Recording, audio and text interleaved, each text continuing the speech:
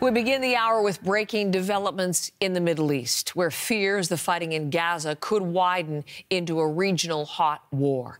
The United States and the United Kingdom have launched airstrikes in Yemen at targets linked to Iran-backed Houthi militants. This is footage from Houthi media showing the strikes in Sana'a, which is Yemen's capital. U.S. Central Command also released video showing fighter jets launching from an aircraft carrier at sea. Officials say airstrikes and Tomahawk missiles were fired on at least 16 Houthi military targets. Canada and a number of other countries have provided support and say it's an attempt to restore order on the Red Sea.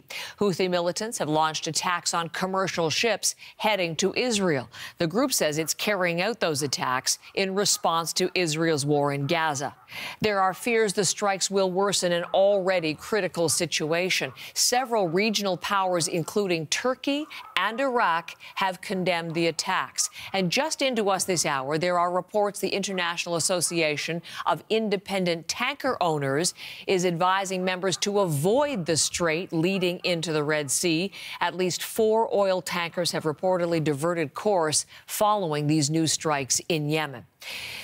Global Affairs Canada did not specify last night, has not yet, what Canada's support entailed. And CBC News inquiries were met with a direction to this joint statement.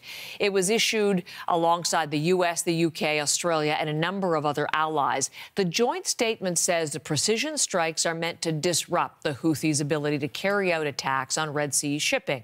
It goes on to say the countries involved hope for de-escalation and stability in the region, but will not hesitate to defend lives and the free flow of commerce in international waterways.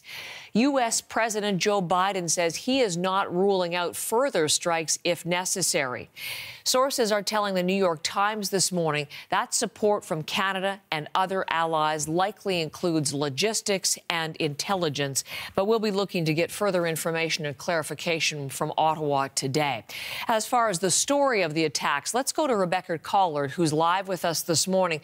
Rebecca, these are generating a lot of reaction this morning, a lot of concern, but a lot of reaction around the world and in the region. I was mentioning Turkey. That's a part of the most recent reaction. What are you seeing and hearing this morning? Yeah, you know, what's interesting, Heather, is that we've heard from Iraq, Oman, and also Jordan and Turkey, of course, which are in theory U.S. allies, and they have all really condemned these strikes and talked about the fear that they have that this is going to escalate things further. So, of course, as we talked about, U.S. Secretary of State Anthony Blinken just wrapped up a tour of the region where he said one of his main objectives was to ensure there was no spillover of this conflict into the region, that there was no regional conflict. And now we're seeing these strikes on Yemen. Now, Turkey's President Recep Tayyip Erdogan went as far as to say that these strikes could turn the Red Sea into a sea of blood. So really strong words, really strong condemnation from countries in the region of these strikes, even though I will say, Heather, all of these countries, of course, depend on this shipping route. They also have, financial losses to contend with because of the fact that the Houthis have been able to disrupt shipping in that route. Now, Russia has also condemned these strikes and has actually called for an emergency session of the UN Security Council, which should take place in the next hours here. So, of course, we will be following that as well. And I'll just say from the perspective of the Houthis, what we've heard from them is that these strikes by the US and the UK, and of course, as you said, backed by other countries, will not stop them from carrying out more attacks on vessels in the Red Sea, that they will continue to do that, Heather, until there is a ceasefire in Gaza.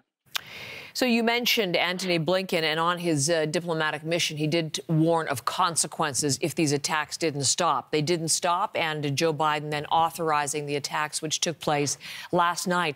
Why did the U.S. and the UK move when they did last night?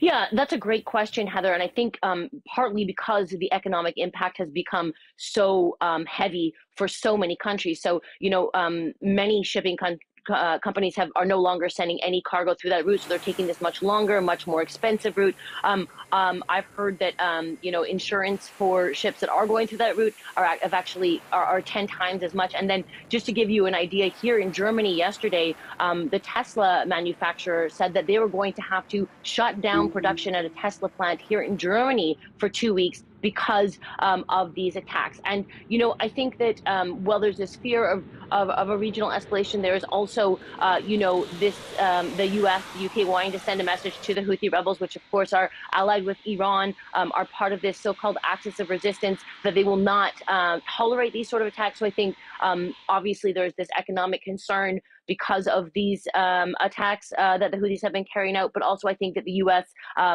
Wanted to send a message that these things will not be tolerated by the Houthis or by other countries that are part of this, or the militant groups that are part of this axis of resistance. Heather.